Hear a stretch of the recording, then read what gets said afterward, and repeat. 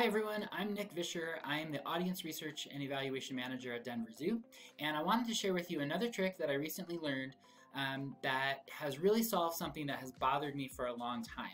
And that is when I'm directly labeling my line charts, I often want to put in the series name next to the data value on, for instance, the final piece of the line, but it never ordered correctly in my mind. And I'm going to show you what I mean in just a second here. So you can see what the line chart looks like here. This is something that we use to report our attendance every month. I'm sure you use something similar.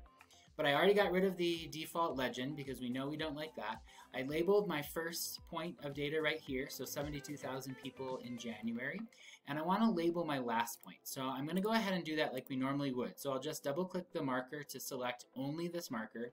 I'm going to right click and then I'm going to add data label. So there we go. So my data label popped up there, 174,000 people. But what if I want to add the series name inside this data label so that people will know that this means that the line represents attendance? So I can do that by, if I highlight the data label here and push Control-1, that will automatically open up the Format Data Label tools here. You could also just right click and go to Format Data Label. You can see right here that the value is selected. The value box is selected under Label Options, so it's telling me that the actual data value is there. And then none of these, the category name and the series name boxes, are not selected. So if I select series name, that will put in my series name, attendance. So you can see right here that it looks pretty good, but the order is wrong to me. I want the 174,000 to be on the left, and I want the attendance to be on the right. I want the data to be as close to the data marker, to the line, as possible. So I used to just delete this and put a text box in the order that I needed because I could never figure out how to do it.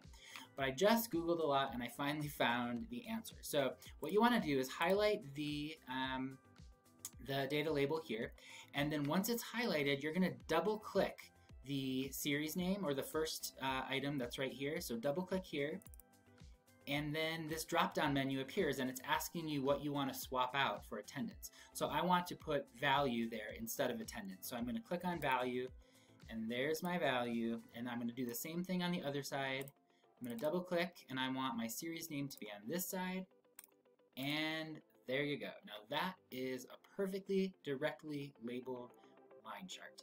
I hope that you will follow me on Twitter at NickVsPPT or Nick versus PowerPoint. Thanks for letting me share this tip with you.